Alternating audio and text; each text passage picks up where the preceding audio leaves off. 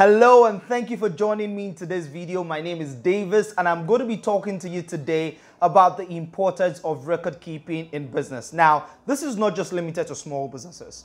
If you're a small business, a not-for-profit or even a social enterprise, this applies to you. I'm just going to talk to you about why it is important for you to keep records of the transactions that happen in your business. First of all, you must understand that financial records is the most important and best decision-making tool known to business.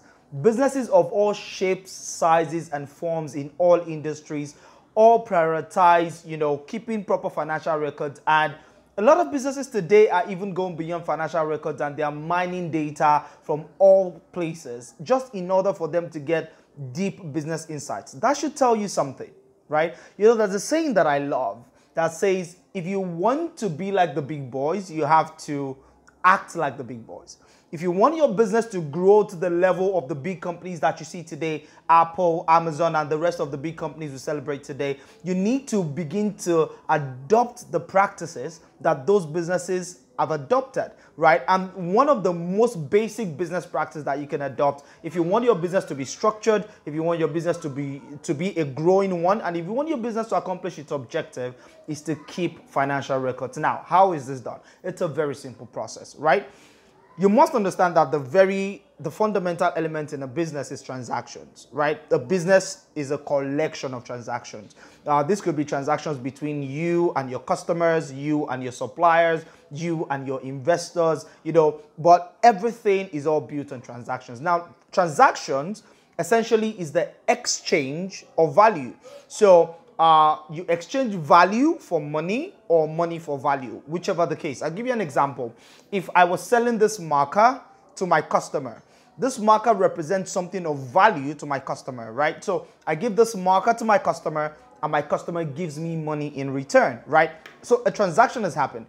But how do we know that that transaction happened? How do other people, other stakeholders know that that transaction happened? It just happened between the customer and the salesperson.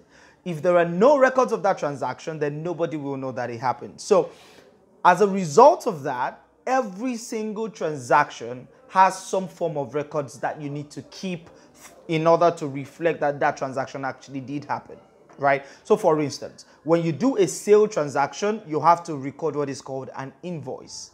When you do an expense transaction, you spent money on something, you need to get the receipt for that expense or the invoice for that expense, or you need to raise an expense voucher within your organization to show that that expense happened.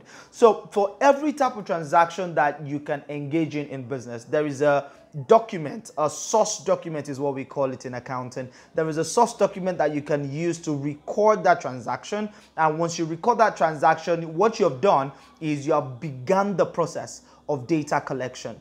The accumulation of all the source documents that you've kept, all the records and data of transaction that you've kept, the accumulation of it all, organizing it is what the discipline of accounting focuses on, and then when you accumulate it and organize it, then it comes out in forms of financial report, and then you can analyze the financial report to understand the trends and the events that are happening in your business or around your business or that could affect your business, so that you as the business decision maker can adjust accordingly and make the right decisions that will help you grow your business. Now, that is the reason why you must always keep proper financial records in your business.